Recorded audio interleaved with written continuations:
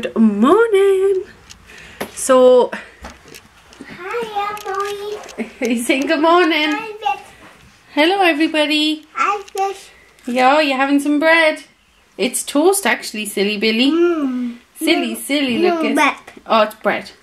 It's bread that turns into toast, isn't it? No bread. Just bread.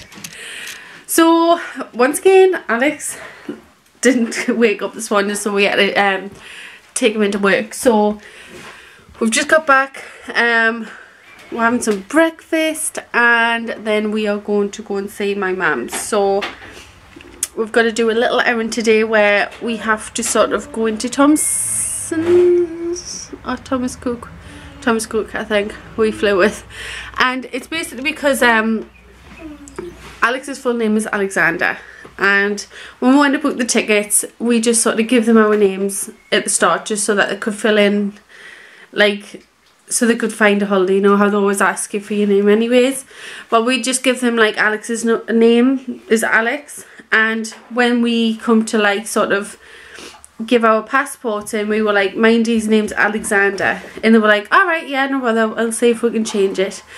And it didn't change when we looked at the tickets. So then we went back in and it was like, mind you, it still says Alex, is it going to be okay?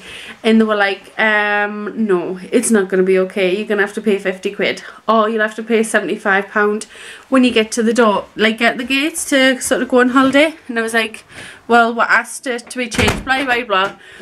And long story short, we paid the 50 quid. They were meant to change it. We went to go on holiday and the name hadn't been changed, so he went on holiday with the name Alex, and it didn't matter according to them. So I wasn't a happy bunny, so we're going to go in and see if we can get that refund, because £50 is a lot of money when you've just spent a lot of money on a holiday. So I will let you guys know if that happens. Where are we going to go? We're going to go and see Nan. So where are we going? Nan. Let's go see Nan. Woo woo! No, we're just leaving for me mum's now, and I'm on my way to pick Alex up from work. As usual, I'm running late. I think we are probably the late family. That's just how we roll, and I think it's probably a big thing to do with having children, because children just really like complicate things. Like, they make it really related. It's not just as simple as putting your shoes on and leaving the room, like leaving the house.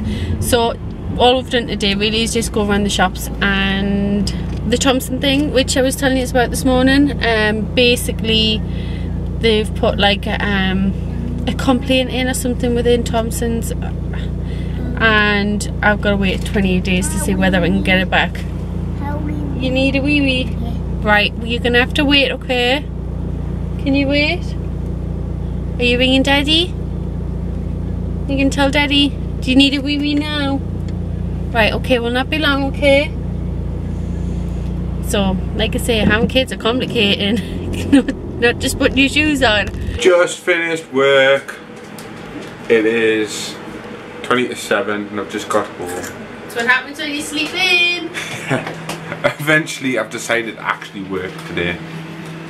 Rather than working, instead of 8 hours I'm meant to be there, 5.5, which is what I worked yesterday, 6 the day before. Oops. So now I'm really down on my flexi balance, which means I now have to stay late every day. Yay! I don't even know what to say now. Like, that whole conversation has just left my head. We've just had a full-blown conversation with yous. And it didn't record. The camera just switched itself off and we just looked at each other as if to say, I hope that recorded. And it didn't. So basically it was about ticks on dogs. What is the remedy of getting rid of them off, or keeping them off, or I don't know, without having to spend £50 on Frontline?